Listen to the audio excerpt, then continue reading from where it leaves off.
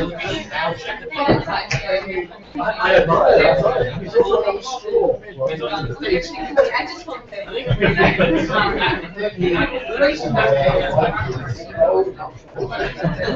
All right, I think we better kick it off here. We're just past 5:30, and as long as everything is cool on the Southampton end, maybe you guys could give me a sign over there that so I know everything's working okay. You're muted right now. Awesome. Well, welcome everybody who's here in York, and also to everyone online and at Southampton. This is a bit of an experimental endeavor. We have a camera over on one side of the room here. There's cameras over in Southampton. We're going to be broadcasting slides and so forth, so hopefully the technology holds up. My name is Sara. I'm a lecturer here at the University of York, and this is a slight departure from our regular York Heritage Research seminars, in that we have a whole other site connected to us, and we're linked to the University of Southampton, where they have their own lecture series, which happens to take place on the same day, around the same time. That's run by their archaeological computing research group. And so what we have done is brought together a whole range of folks who are using data and sharing data in interesting ways for different purposes, different audiences, etc. And we have a lineup of incredible speakers from all walks of the heritage profession, so that the way that this seminar is going to play out is we're having brief contributions from each of them. We are kicking off here in York with Dr. Wright, who's the European Projects Manager for the Archaeology Data Service, and really the inspiration, I guess, behind the session overall. So she's going to provide a bit of context for what we're doing here today and where we're going. She will be followed then by Professor Julian Richards, who is the director of the Archaeology Data Service, also the director of the Center for Digital Heritage, and many other things, but I gather we don't have time for me to list them all. So, an important person to know, and I think I might say a couple of words after that, but then we'll pass it over to Southampton, where we have three speakers. One is Hugh Corley, who's the Archaeological Information Systems Manager for English Heritage within the Intervention and Analysis team. He's based at Fort Cumberland in Portsmouth. So he's going to give us his professional perspective on the issue of learning to share your research data. And then Hugh will be followed by two up-and-coming scholars working in web science at the University of Southampton. And I think that Matt and Ellie, who are running the stream and chairing the event from the Southampton end, will give us a sense of the order that they'll be presenting in. But we have both Fyson, who's a third-year web science PhD student, who's looking at researchers sharing their research outputs in depth. And then we have Chris Phethean, I hope that I pronounced your name properly, who's also in his third year at Southampton, interested in social media and its value for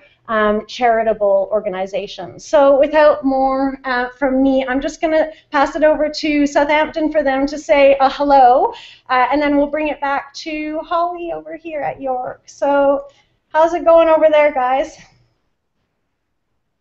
Oh, you need to unmute yourselves. Okay, hi. Hi to everyone in Southampton, and thanks for coming. And hi to everyone in York, and thanks, Sarah, for including us in the York Heritage Research Seminars. And we hope we can, if this goes well, do more of the same. And yeah, without further ado, I think I'll let Sara introduce Holly to start the presentation. Awesome. Perfect, okay. And so I'm going to switch it over to Holly now.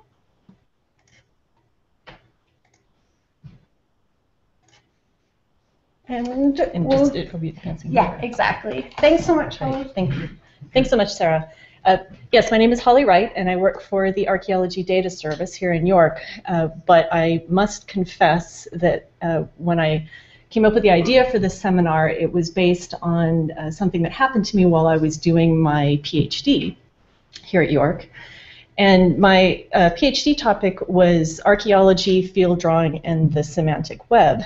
And for those of you who, and I started the PhD back in 2005.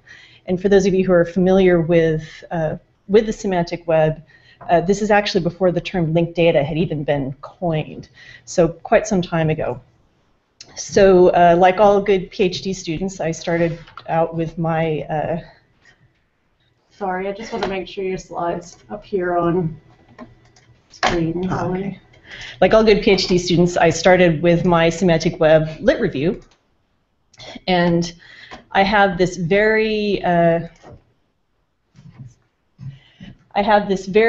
strong memory of going and reading what certainly was at the time very much the seminal article written by Tim Berners-Lee et al., who invented the World Wide Web. And this was him back in 2001, so shortly after the term semantic web had even been coined. He wrote this article. He wrote it for Scientific American, so it was meant to be for a popular audience, very much setting out sort of publicly what his vision was going to be for what the semantic web was going to look like.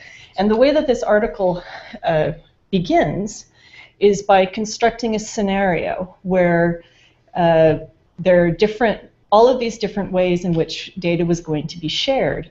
And it was talking about basically these two siblings and how they were going to go to, their mother needed physical therapy, and how they were going to coordinate this between them, making sure their mother saw the right doctors, where their jobs were, how they could get to the hospital, when the appointments could be, all of this information that was just being basically shared in ways that we really hadn't seen before. And I must confess, when I read this, my reaction was very much, I had this very strong, very visceral reaction, which was, I don't like this at all.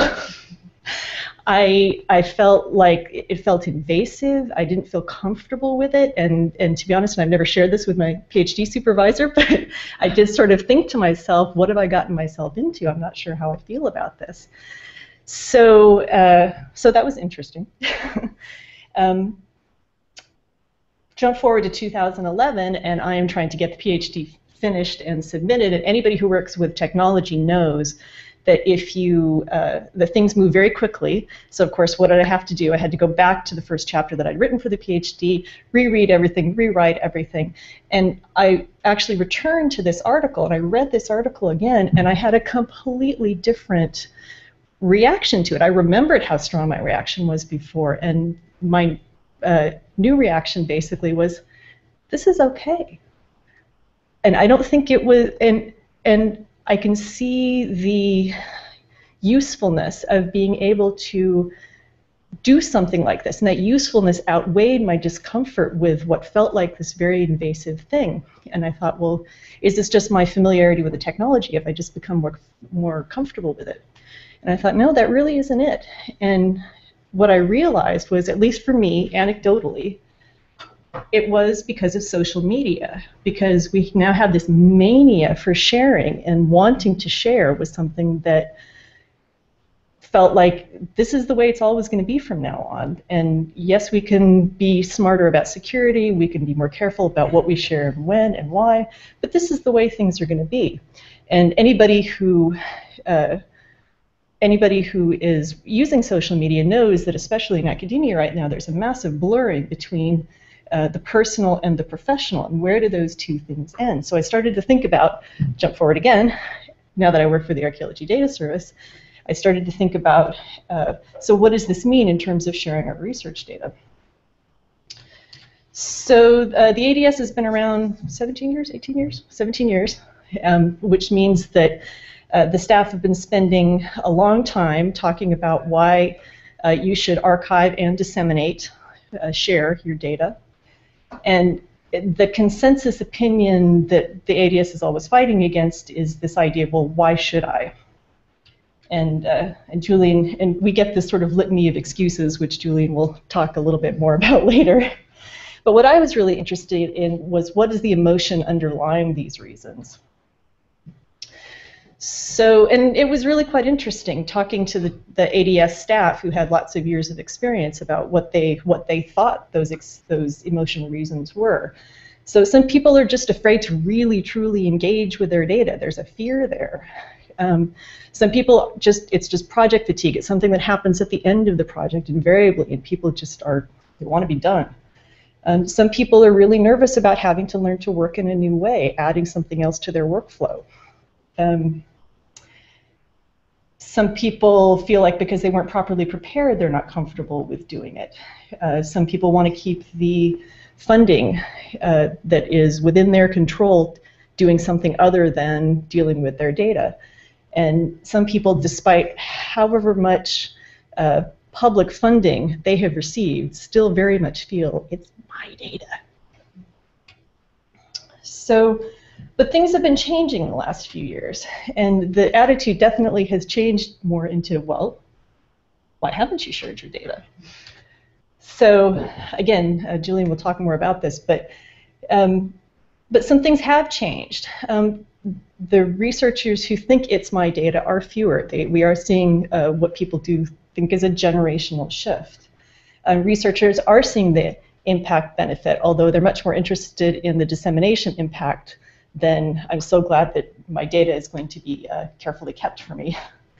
Funders are now requiring archive and dissemination, but there's not a lot of enforcement, and again, Julian will talk about that. The open access movement is huge, and it's gaining momentum, and that's definitely a big factor. And there is generally an increased level of professionalism and a desire to follow best practice. So where does social media fit into all of this?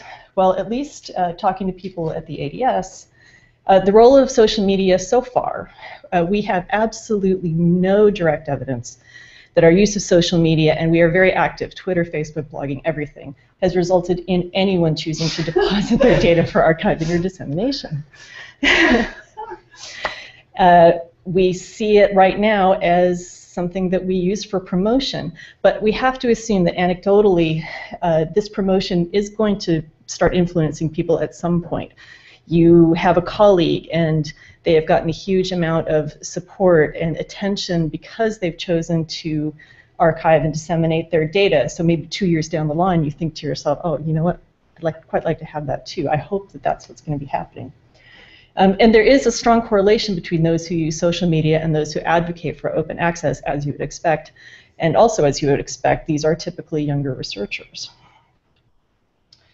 So, how is the next generation going to feel? That's what I'm really interested in. How are things changing with a generation of people who have been using social media for as long as they can really remember?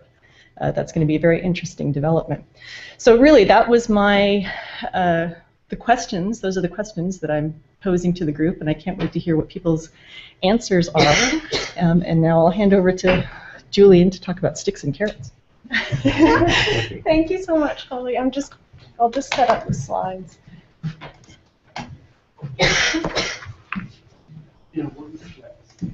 Psychedelic. We'll pass it over now to Julian. I'll just double check that the slides look okay. If they're not, I might wander up again. Okay, that's fine. Next up is Professor Julian Richards. Thank you so much. Okay, thanks, Sarah, and thanks, Holly. As you've gathered then from my title, I'm rather set up here to take a slightly different view, which proves at least that I'm not a dictatorial director of ADS, and we allow multiple views within the organisation. So I'm going to play a bit of a devil's advocate and say, sort of, forget about all this sort of bottom-up social media stuff. What we really need is top-down sticks rather than carrots, because that's the only way that we can really get people to share their data.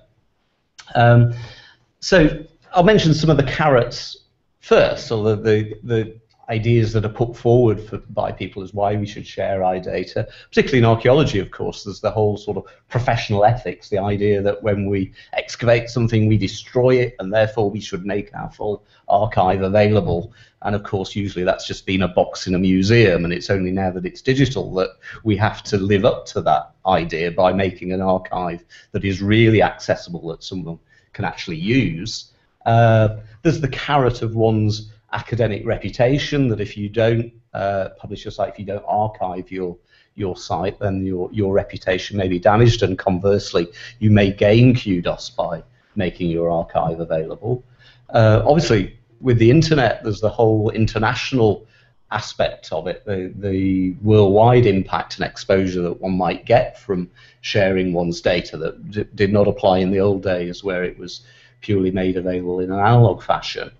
And there is, hopefully, one might think that you would look forward to getting feedback about your data set, that people might actually reuse it and come back to you and say, oh, I was really interested in your interpretation, but I've looked at your data and I think this, and etc. might lead to debate.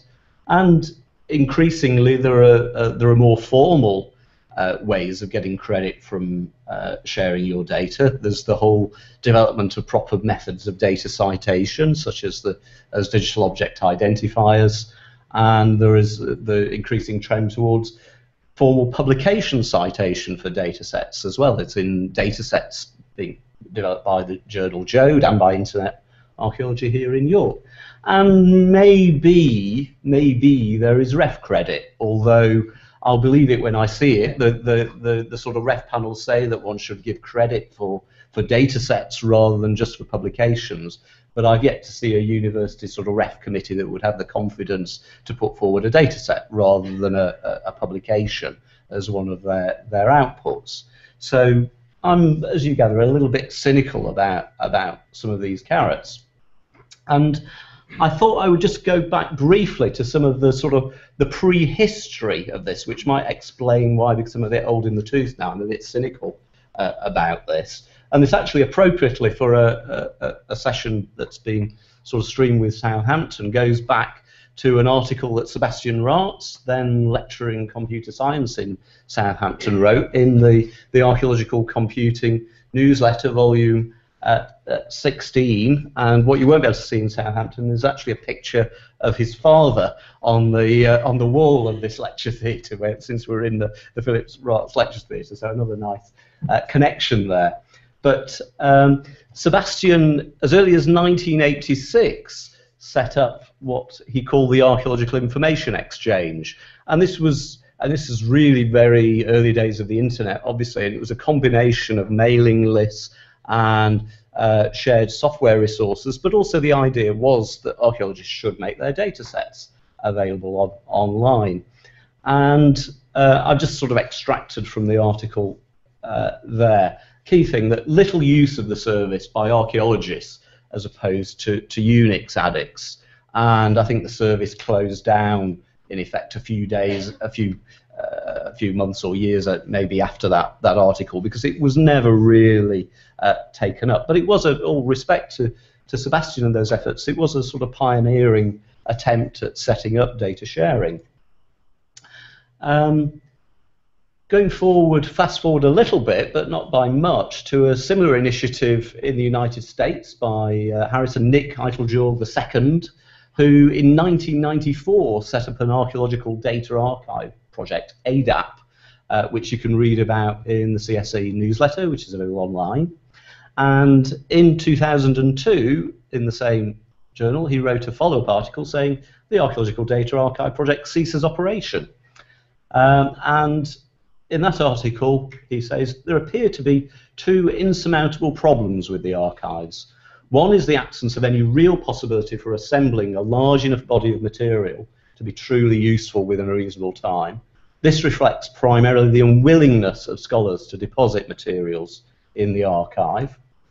The second is the inability of the Archaeological Data Archive to become self-sufficient within the next decade or so.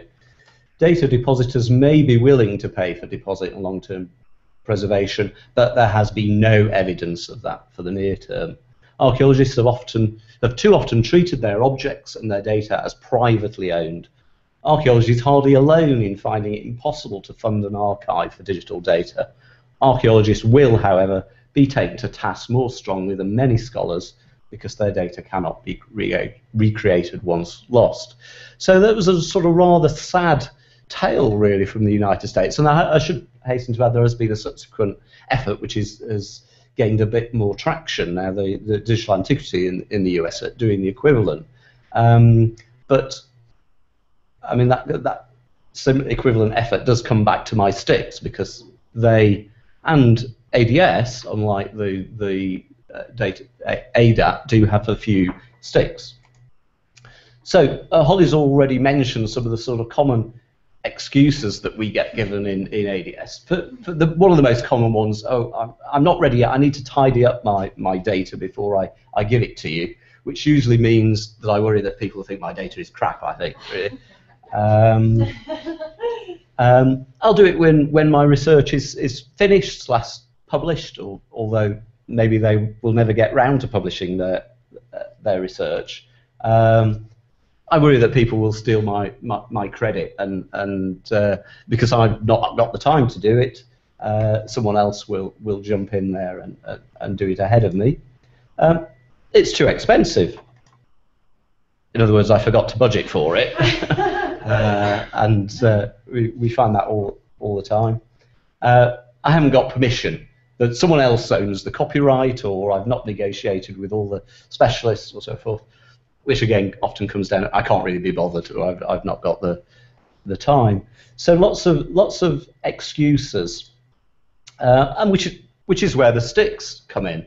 And I'm afraid I believe that far more than social media, it's the increasing attitude to government, and this goes right back to the G8 Charter and the EU Commission in terms of open data, that will have the greatest effect. The EPSRC has had the greatest impact on universities in that they've taken one of the hardest lines, saying that published research papers should include a short statement describing how and on what terms any supporting data may be accessed, and they are requiring research organisations, universities, to ensure, therefore, that research data is securely preserved for a minimum of 10 years. And that has really galvanised, as everyone in Southampton and York knows, universities into taking data repositories seriously. The SRC and HRC haven't yet taken quite such a strong line, and the HRC's line in the case of archaeology, as I hope everyone knows, is that they expect an offer of their data to their data centres within 3 months of the end of the award, and in other cases, HRC expects access to be maintained for 3 years. Is just the requirement there. Although in the data centre, obviously, they hope it will stay there longer. But, and this I think will apply with the EPSRC as well, research councils are not really enforcing this, as far as we can see, and indeed they don't have the staffing to enforce it. So this is the downside. They don't really have a means of following this up, I suspect. So it will be very interesting to see whether there are any test cases where they decide to stop research funding for universities on the basis of this. But it is potentially a very powerful stick, which is why universities are taking it seriously. But the reality, I like to remind people of a survey that David Roby, who was then head of the HRC ICT Methods Network, did on the sustainability of HRC-funded digital resources. And this is in the sort of heyday of the AHDS, which some of you as will remember, when there were actually 5 data archives in the arts and humanities who were occupied full-time in trying to get researchers to deposit their data. So there was massive resource being put into this, far more than there is now. And the HRC had also put a lot of money into resource enhancement projects, creating digital resources online. And of the surveys you can read there, of those completed by the end of 2005, okay, 22 had been deposited, and I've not got the breakdown, but actually quite a lot of those were in archaeology. We did much better than the other subject areas, but 12 claim with a deposit in process. I suspect none of them ever came to fruition. I also suspect that the 12 under negotiation never came to fruition. 16 were being chased, nothing happened. 6 did have a waiver, and 6 said their output was not digital. So I suspect of the massive investment that was put into those resource enhancement projects, very few of those data sets are now still available, other than those that are in repositories. And it's one of the reasons why I think AHRC themselves pulled out of resource enhancement projects. So finally, I've not put this slide in just because Hugh is going to speak next, I think, or is it down the line. But by contrast, I would plaudit English Heritage, who take a much firmer line and actually follow up. And this is the sort of guideline from their National Heritage Protection Commission's programme guidance, that it is a contractual requirement that archives should be deposited with ADS or with a similar digital archiving organisation. But the difference here is that English Heritage do follow up. And if we take, for example, the Aggregates Levy Sustainability Fund, where a lot of work was funded, there they have told recalcitrant depositors that unless their data is deposited within ADS, they will not get any more English Heritage funding, which is a much more powerful argument, and I believe is probably, at least for the near future, the only way that we can really do data sharing. Thank you, Julian. So I'm going to switch us over then to Southampton rather than have me contribute at this point, just to keep the move on, since there was clearly a nice connection between Julian's talk and what I imagine Hugh's going to say. So I will shift it over now to you guys. Matt. Oh, can you hear us? Yeah. Great. You can't hear our applause because our microphone is muted, but there was plenty of applause, I'll just say that. Yeah, we just hand straight over to Hugh to carry on from there. No. Yeah, it's an experience. So I'm pleased that Julian mentioned NHPP, because actually I'm not even going to touch on it. Partially because it's a large organization that I work for, and I don't really get an opportunity to work much. I'm aligned to NHPP in a lot of ways, but the Commission's leg of things is different from what I work with. But I think the key points from what Polly and Julian have said, by the way, I have no slides, so you have to look at me and deal with that, sorry. But what I would say is the things that really come to my mind are around the issues of data sharing, and one of the key things that keeps coming up, I think, is around the kind of data quality issues, actually.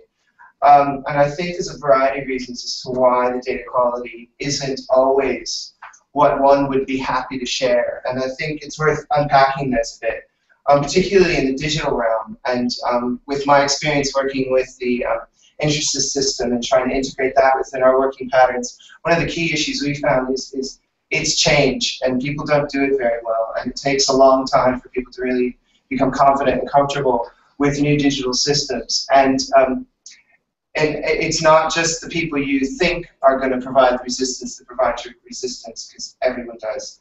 And I think the other thing is too is you know, in the government sector, and particularly in the commercial realm, there really isn't a great deal of time. And you have ambitious projects that are attempting to try and do a great deal. And some of those projects, many of them increasingly, are digital. And trying to resource that and bring that into fruition is a real challenge, and I think comes out in people's reluctance to share. And I think too, there's a degree to which sometimes people can become realistic about how much they can accomplish in the time that they have in the field. And I feel like I'm being overly negative, But I think that there's, I think that increasingly people are becoming aware of the value of sharing, as well as the value of ensuring their data is of high enough quality to even be worth sharing. And there definitely are people who see the value of that as parallel to their publication records. But it is a challenge because, as has been pointed out, the carrots of depositing your data are not as strong as they need to be, perhaps, or the sticks rather.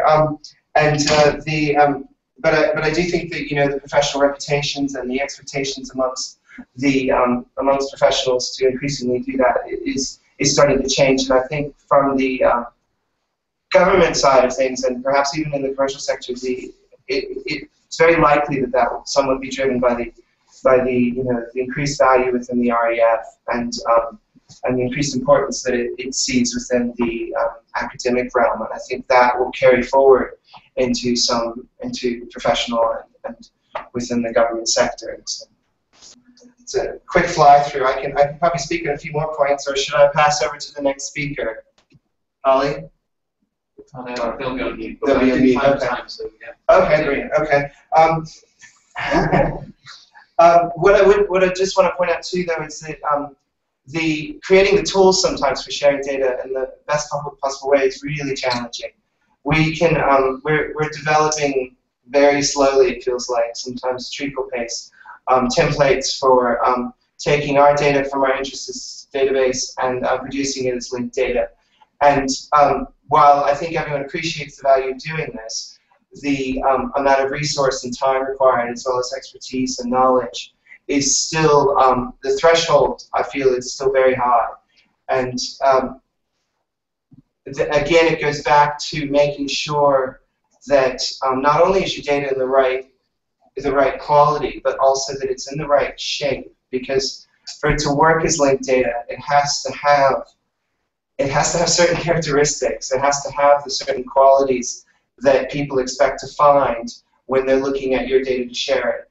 And I think that these aren't always the same questions and the same structures that you're looking to create when you are capturing your data. And I know that we've recently spent a good few months now restructuring a portion of our database and our templates so that we can make it available as linked data. And it was as difficult for us to edit the database and the structure of our database so that we could implement the needed change to output as linked data as it has been to figure out how to map our data to the templates that Keith May and other people and Glamorgan and with Stellar and the STAR projects created.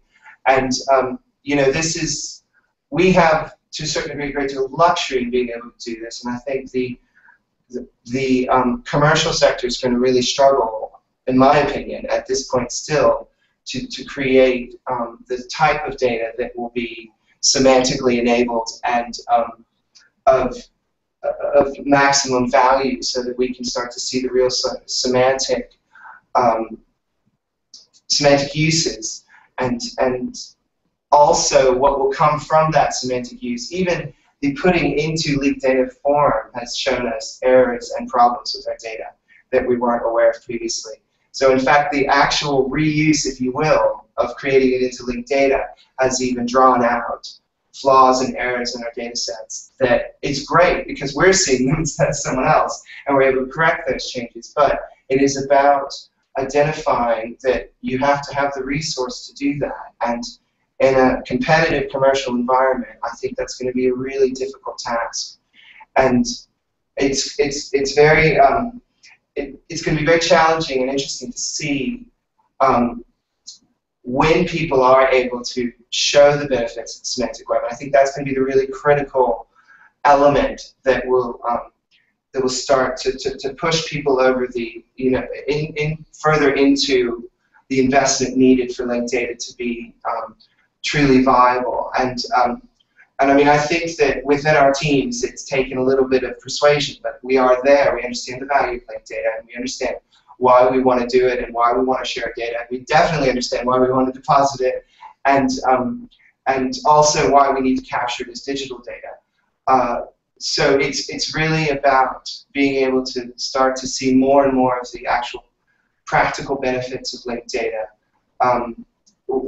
that will, I think, help with the further investment I think that's needed at the, if you will, the coal face now, because it is about getting the archaeologists in the field and the people designing the systems and working day to day with the systems and making the data digital that is really going to be critical for making that data worth sharing and useful as semantic data.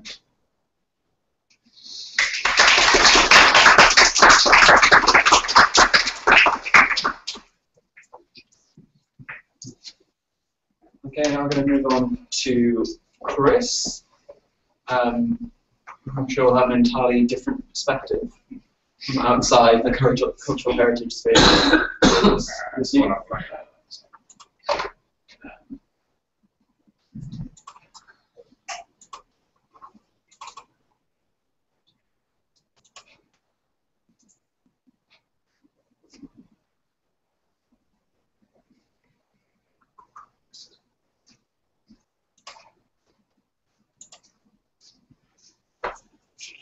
Okay, thank you.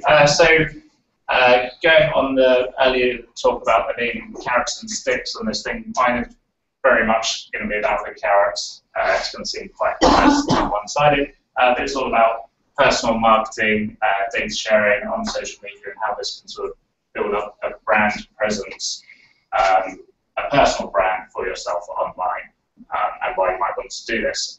So I'm based in the Web Science Doctoral Training Centre here at Southampton. A quick overview of what web science is in a sentence.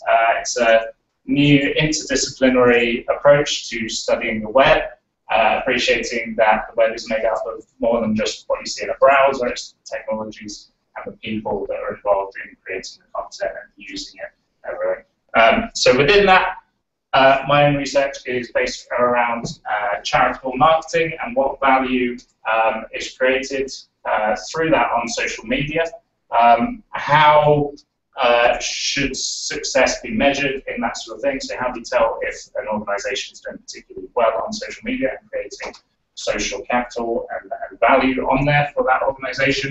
And why people do things on social media? Is there any reason people are interacting with organisations in this way? So a more generalised interest for me is just sort of how people use the web, how the web and social media is disruptive, how it's changing things, and sort of how you can bring about changes by doing things digitally and online.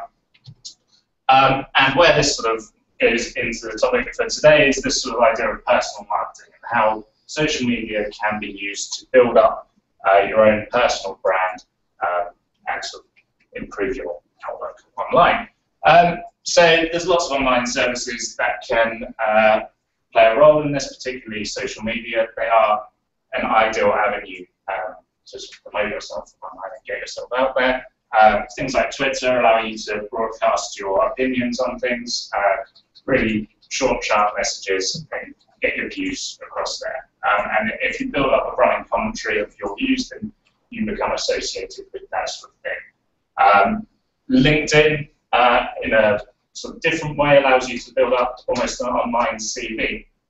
So if you think about a traditional CV, where as a researcher you may put key publications, key conferences that you've been to, you now have this option where you're not confined to 2 pages of text or anything. You can actually link to your data sets, your findings, your papers, all sorts of rich digital content that builds up your personal profile and is there to advertise you and the stuff you've done. But the only way you can actually do that is if you put the stuff online in the first place to be able to link to and sort of associate it with you as all part of your brand. Then there are other networks that play a role in this. So academia.edu is one in particular. This sort of allows you to do a similar sort of thing, but connect to other researchers. You can find other people who are doing similar things, share papers that you've published, share data if you want to, and build up this community of other people around you who are doing similar things. And so you're not only increasing your own brand, but the brand of the community of researchers doing that area of research. So looking at LinkedIn a bit more, it's growing massively at the moment with students and graduates. It's its fastest growing demographic. And this is coming from this sort of value it creates for creating your online CV, your online brand. And it is being picked up on by employers who can go on there, they can see all about you, they can see your research history, the impact that you've created, and it shows immediately that you can be a team player, you're willing to share things, and that you have done all of these things. Okay. The alternative is if an employer or a research partner or a funding body looks you up and finds nothing about you at all online. And the big question that arises there is that, like, who is this person? Why are they completely invisible online? So it sort of gives the impression that you're hiding something, and that's not really what you want.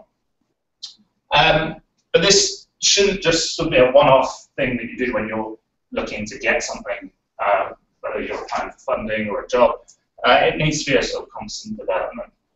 That shows that you're committed to it, you're continuously doing it, and you're contributing to it regularly, building up this brand, not just a one-off sort of snapshot of yourself. So there's been some recent changes which sort of pushes social media towards this thing. Last year there were a lot of guidelines published about actually citing tweets and Facebook posts. So now, as more and more people are sharing their opinions on Twitter about these things, there's actually valuable content being put on there for an academic sense, and you can now properly cite these messages in your academic work. And this year, this one's getting a bit crazy, but there is now a Twitter journal. They haven't actually published anything yet, I don't think. But yeah, if you can get your research into 140 characters, then well, you deserve a medal.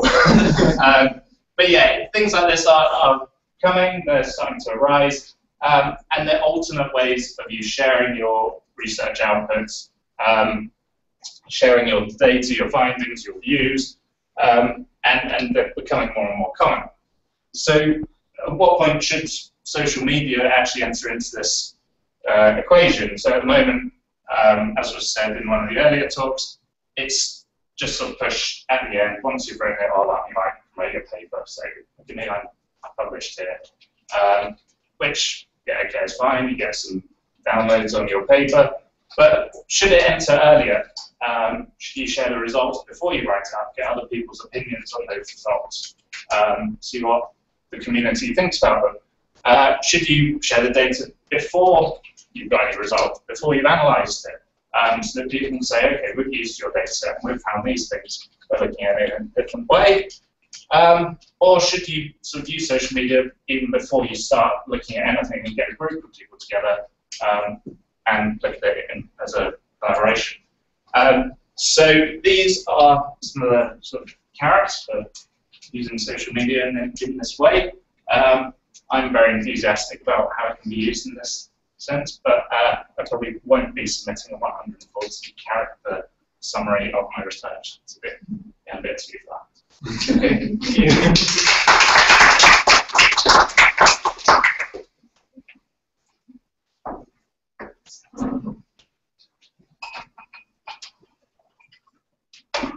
Okay, and last up, but not least, we have Will.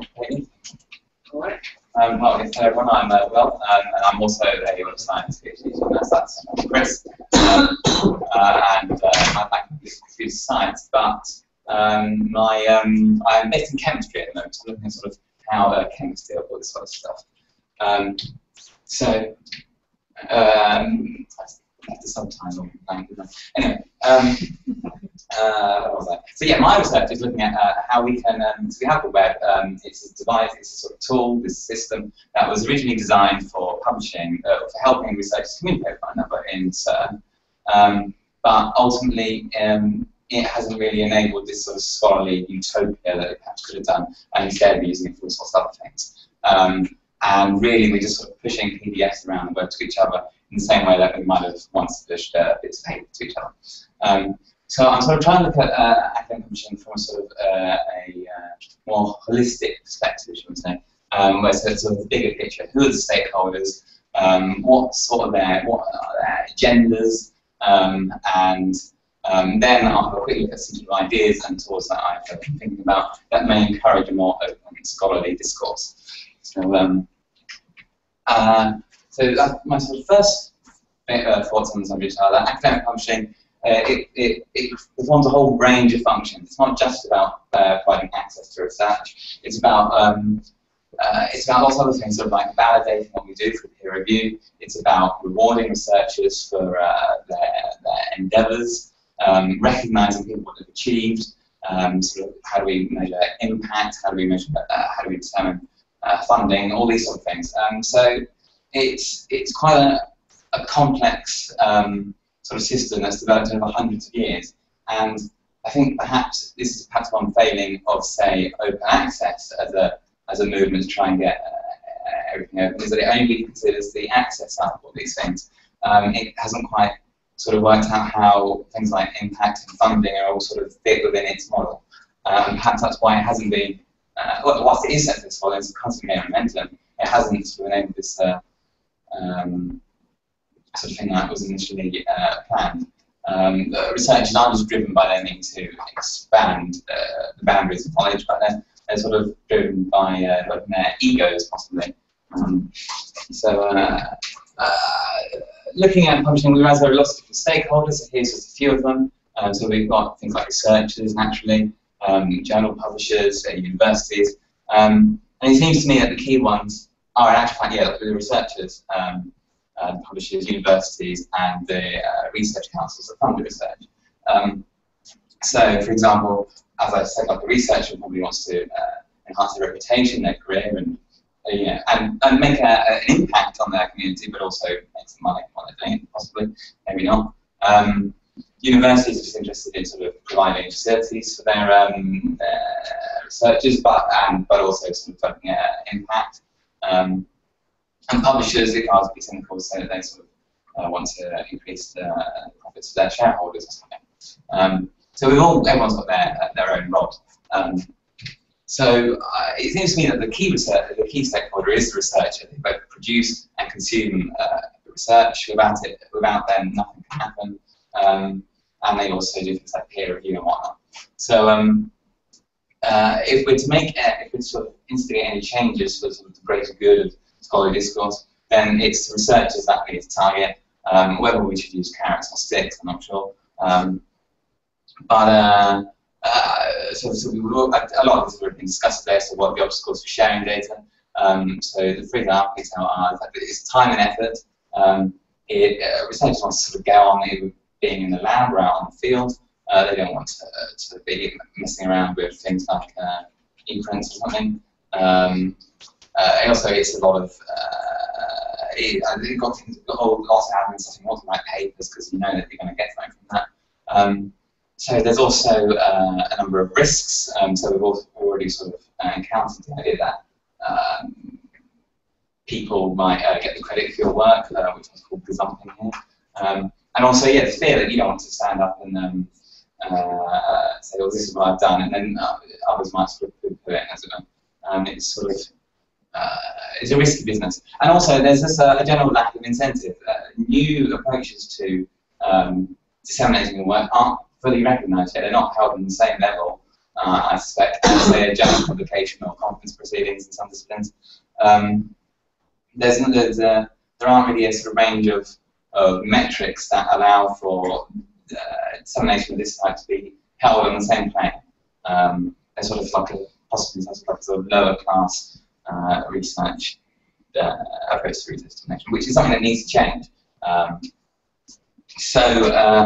A couple of ideas I'm thinking about are this idea of reward and recognition is a sort of key part for a researcher. And this is the idea that perhaps a researcher, everyone can have their own individual portfolio of what they've achieved. And this could be sort of tailored to to the benefit of the different stakeholders who are interested in a researcher. So if a researcher is trying to develop their reputation, then it follows that they're trying to impress people, as it were. And so this is a chemist, you can tell he's going to test tube. And so he's probably likely to want to impress sort of industry if they want to get a job, their community if they want to sort of pass a reputation, and also the university if they want to see an impact.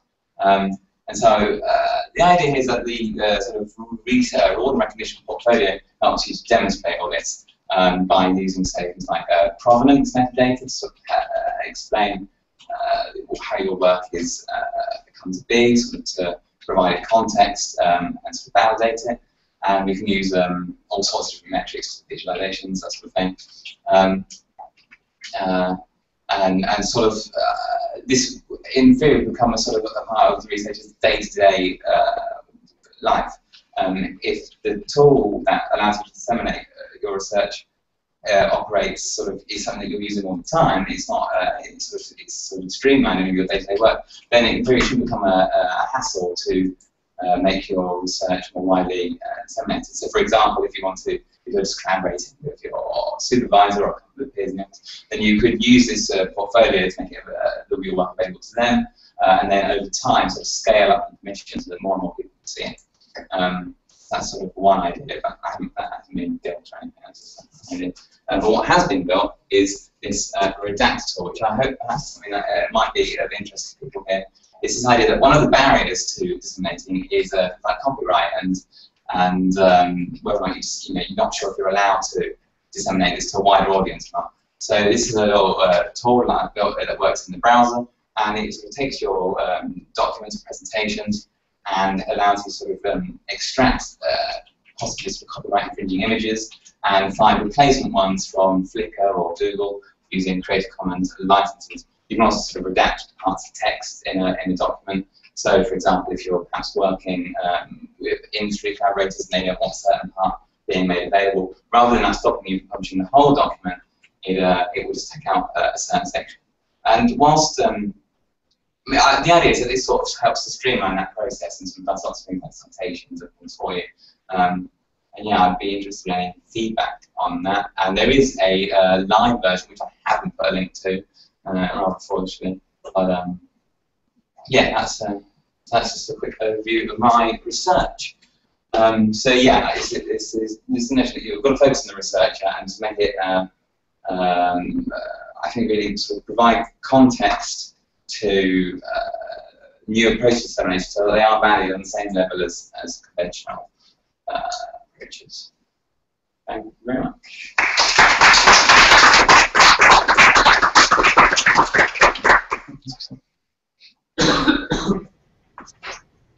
Hi, guys. Hey, Sarah. Hi. Do you see me? Yes. Can you hear me?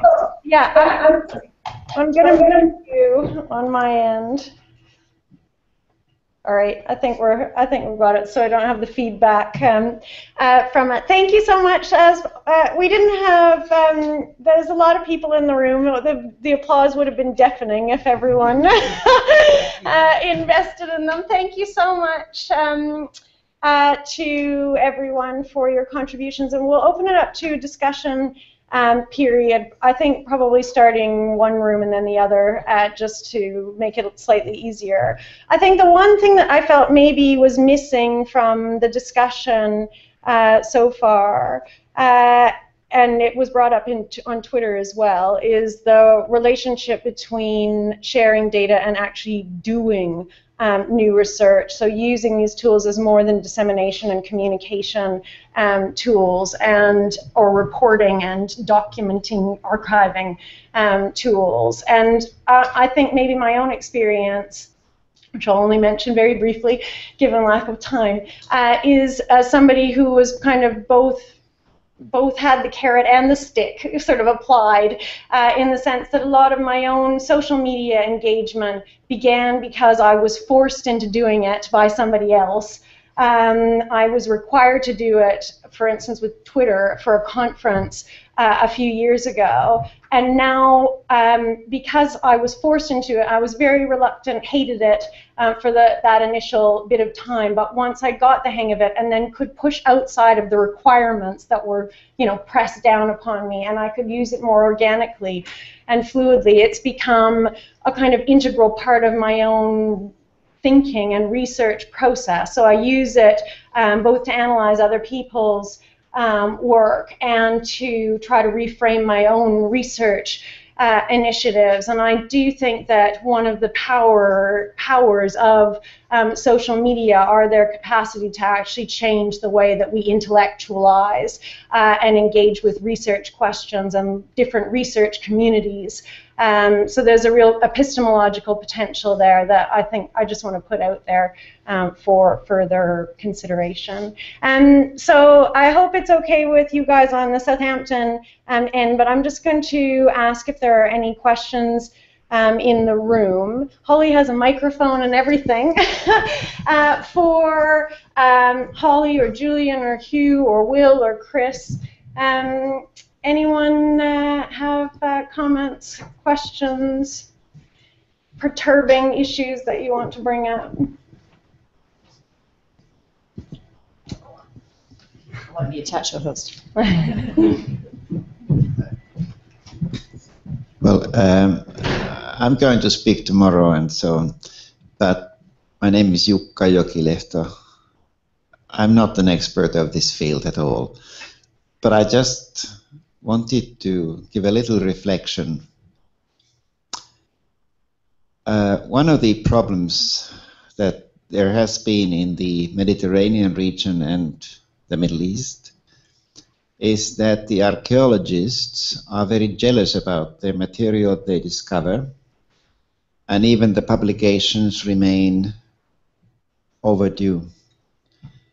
And then the problem is that often it happens the archaeologist dies before he actually has been able to publish it, and then nobody knows anything about his scribbles and manuscripts, and it sort of remains forgotten. So there is an incredible amount of data which is being lost just because of this attitude, jealousy. In the 1970s, ICRAM, for example, published sort of like a request to all archaeologist professionals to please, when you do excavation, you should also include funding for the publication, or at least producing the report in your budget from the start. The problem about sharing data, I think it is like a secondary problem in the sense that I think that if we don't have data to share, I mean, you can have your Facebook and your Twitter and whatever you like, and it's no use.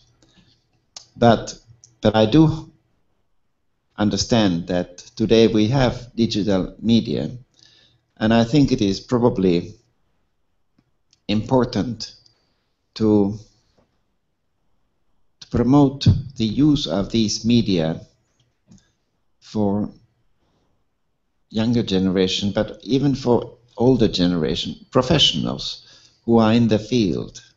Because once you start using them, you are beginning to get the data straight away from your work. So you don't have to sort of like work years and years to prepare it for publication. I think you should develop methods that make this data coming out systematically. There must be a link between planning the excavations and information management so that the information is coming right through. For example, just to give an example, that in the Middle East, most of the archaeological missions are European missions, European archaeologists who are doing them. And the local archaeologists are just like assisting. In Iran, for example, until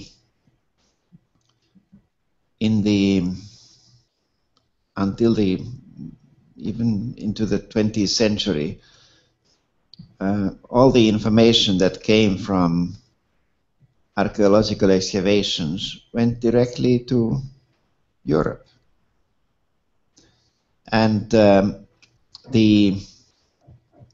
but now when they have had this Islamic revolution in the 1980s, the government has decided already in the 1990s that any new archaeological mission from abroad can only be acceptable, first of all, that if these people have been working before, they must have first published their previous results.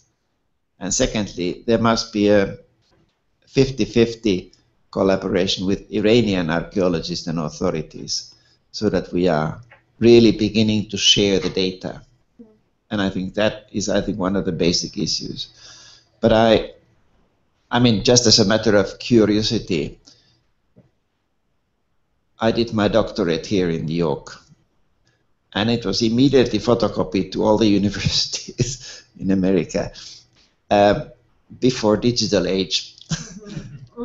And I must say that I have, in fact, now if I do research, I can go to the internet and I can find a lot of research material from the internet. But when I did my research, I had to go to the archives and read the manuscripts. And that's also an interesting exercise. You should try. Polly or Julian, did you have any comment to make in response to that? I might turn it over to you guys then to let me know if you've got some questions on your end. We have a slight time crunch on our side in that we have to leave in the next 25 minutes. So, all right. Hi, guys.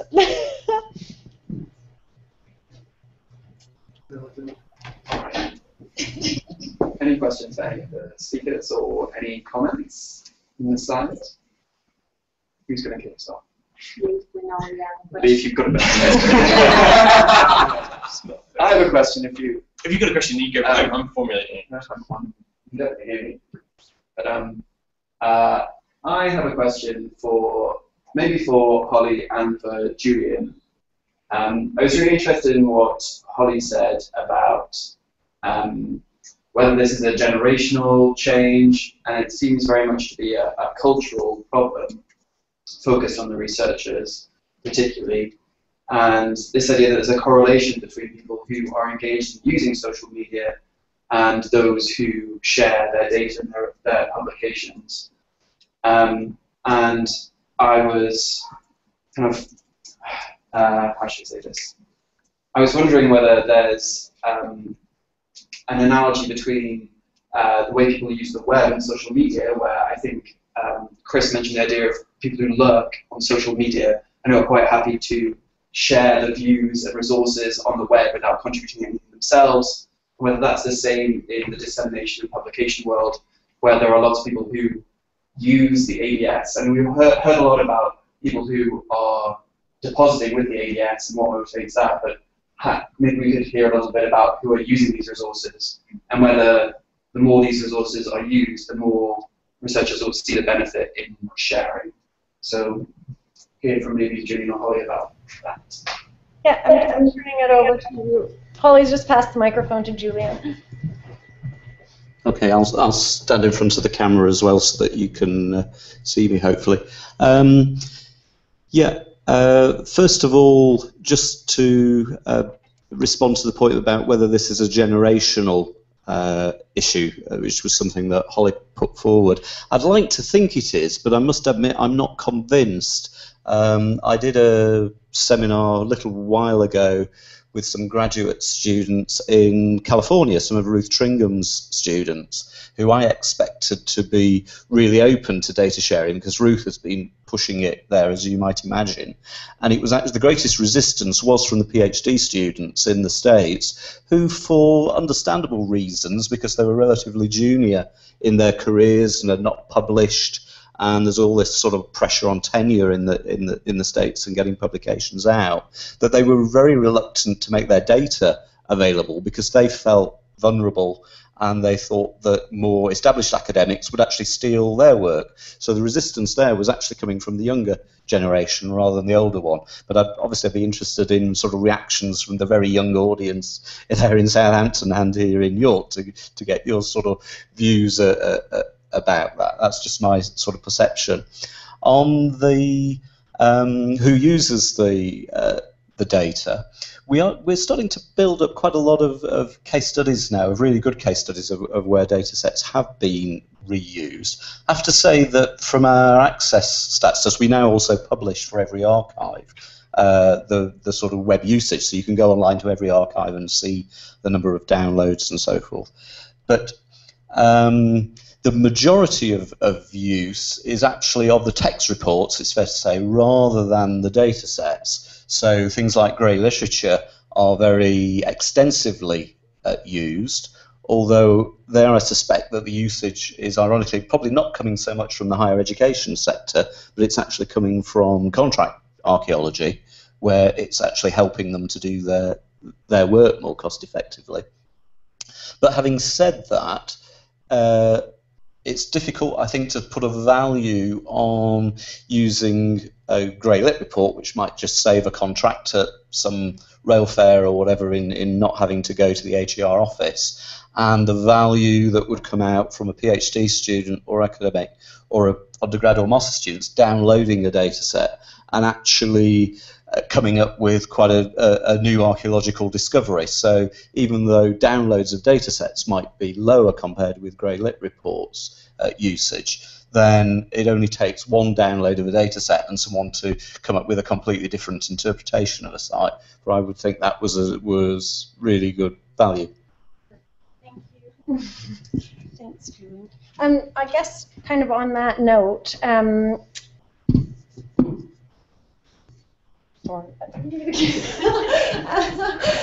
think it might, the point about generational usage of these media makes you think too, well, if you're talking about sticks, and part of the stick is academic publishing systems and research accounting frameworks, REFs and all of that stuff, if those systems change to allow the kind of sharing that we're talking about here, potentially then you're changing some of that reluctance that might be there amongst different audiences.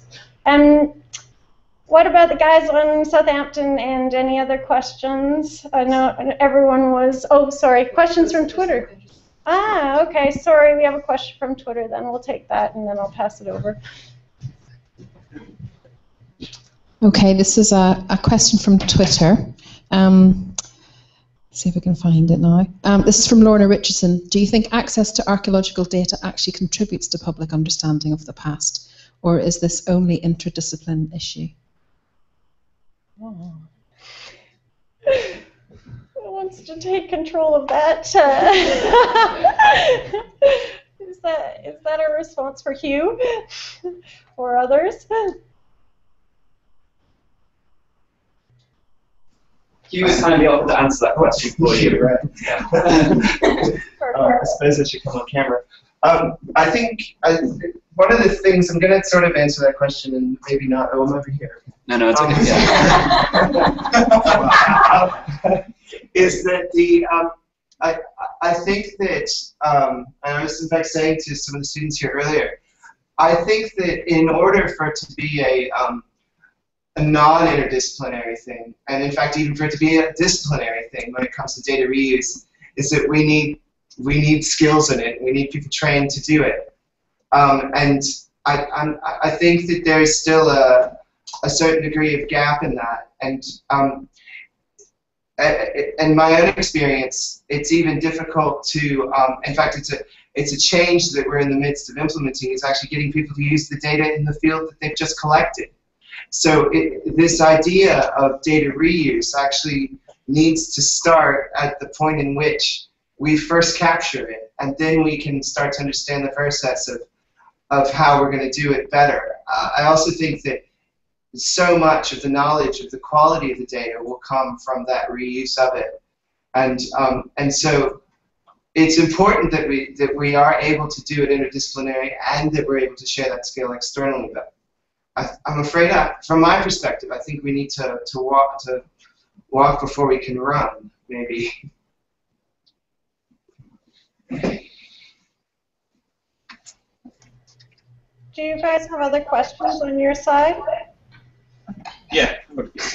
Question. Go ahead. All right.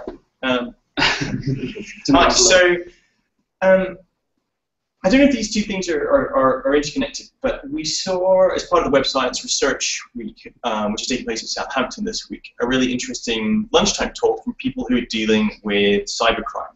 And one of the things that they were pointing out is if not a strict inversion of this, a really interesting inversion of precisely the process that we're experiencing. So we're trying to encourage people who don't share, who don't engage with stuff that's online, to do so, and they're dealing with what they describe as a kind of a new breed of criminal, very vividly described as largely people between the age of 16 and 23, who they often discover when they finally break down the bedroom door, sitting there, and their wife friends and their parents say they haven't come out of their bedroom in the past 6 months, and they thought that they had some kind of new online job where all this money was coming from, and so on. But of course, it turns out that they've been selling credit cards or in vast numbers. What was interesting about it was that they were saying that, of course, none of these teenagers wake up one day saying, I want to become an online criminal mastermind. But in fact, there's a pathway, there's a kind of a progression where they start, and this is something that they want to figure out. What is this process by which they first start going online and then go through a number of mental shifts where something that seemed uncomfortable to them before, say logging onto a criminal website, say buying their first illegal credit card, say selling that on to somebody who gives them some money, or whatever happens. There are all these various stages where they mentally rationalize and normalize this process in ways that, of course, escalate and sort of scale up. And we can see analogs to that in some ways, hopefully non-criminal ways, in the way that many of us have engaged with things like with Facebook and so on. Many of us will have logged on, shared a little bit, felt a little bit uncomfortable, but then as we started kind of getting feedback from that process, started getting really interested and excited, and then of course we share more and more and more. So the first thing, which is to say that I really fully agree with this, with this kind of let's see this as a step-by-step process. It's not something where we can expect people who have conventionally hoarded things to suddenly overnight, having some kind of Damascene conversion towards putting it all online, and how do we make that happen? But that takes on to the second thing, and hopefully I'll stop this ramble very briefly, which is to say that when we talk about sticks and carrots, I fear that a lot of the sticks and carrots that we're talking about are quite extrinsic to the process of putting stuff online. So nobody puts their data on, like professional ethics, of course, is something that we would hope that people would share stuff, but that's sort of somehow independent of doing things digitally.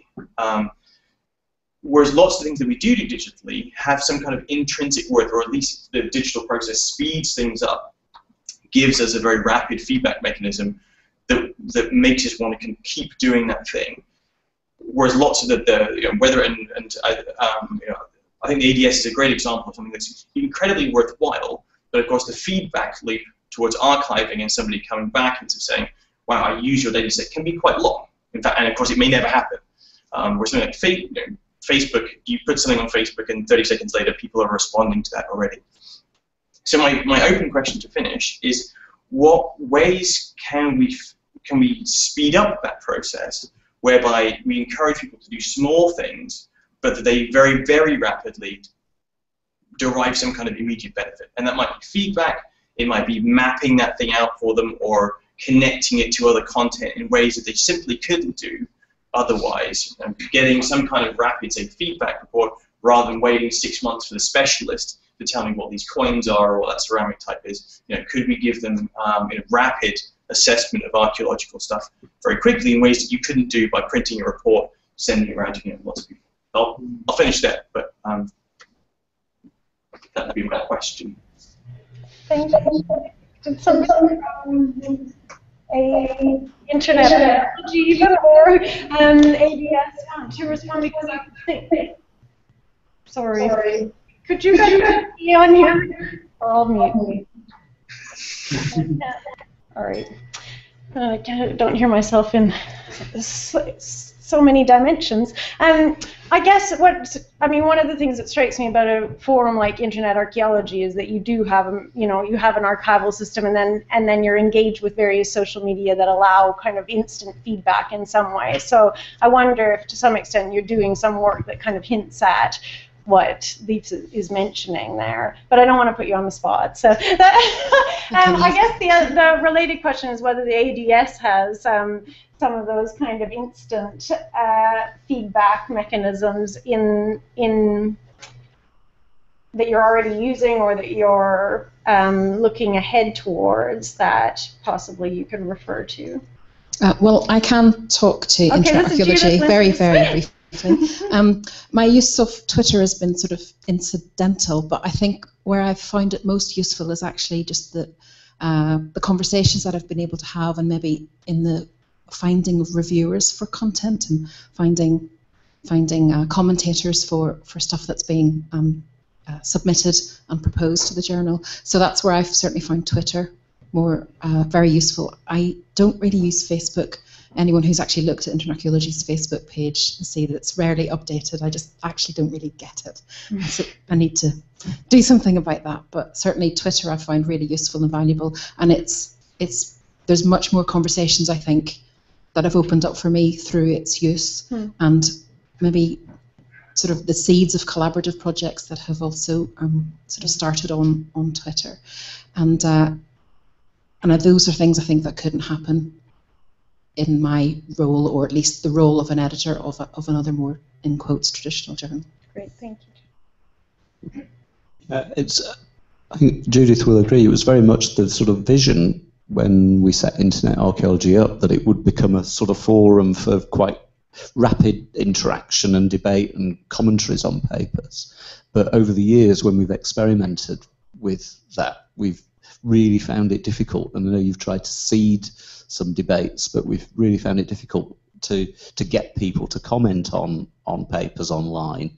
And I've struggled with the reason for that, because they seem to be very happy to go on to sort of the Daily Mail website or local radio websites and make all sorts of comments there, but to try and get people to make a sort of more structured academic comment on a paper, we found hard. So again, yeah, the sort of social media, and with ADS, I think we get quite a few comments going back on social media, particularly on Twitter when data sets are released, or things that just come in by email to us, but of course that isn't then publicly shared. So I do agree with Leif, it is a great problem. It's something that we should work on to try and sort of improve that feedback loop. Thank you so much, Julian. I think in the interest of time, we're going to be kicked out of the building in 10 minutes. I'll draw the seminar to close. Thank you so much to everyone who's joined us in person and online, but especially to Holly, who was the original kind of inspiration for all of it, to Julian, to Hugh, Will and Chris, and as well to Matt and Ellie on the Southampton side, who organized everything.